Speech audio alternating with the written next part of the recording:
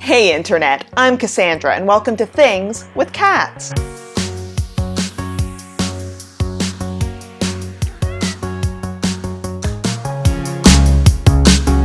Watercolors are tricky when you've got rolling tumbleweeds of fur threatening to ruin your masterpiece at any moment. But today I'll show you how, with a vigilance bordering on pathological paranoia and a can-do attitude, you can still paint a watercolor with cats. You're also going to need a glass of water for your paintbrushes. Let's go get one.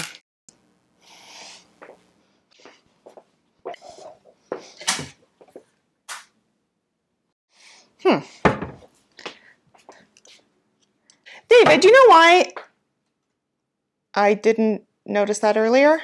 The cat's water fountain broke down about 10 minutes ago.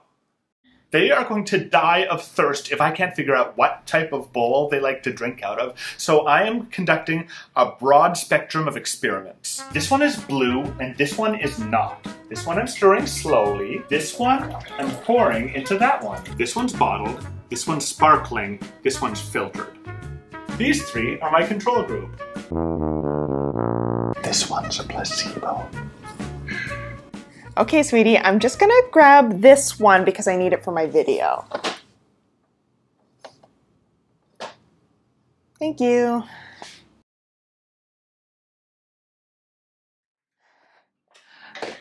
Okay, first thing you want to do is to dip your brush into this water.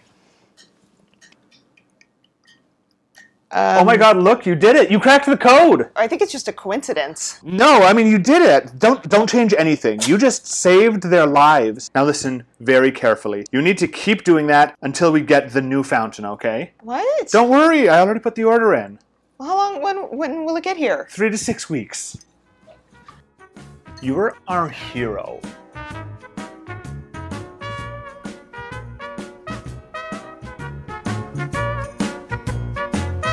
Guys, no. Can-do attitude. You can still paint a watercolor.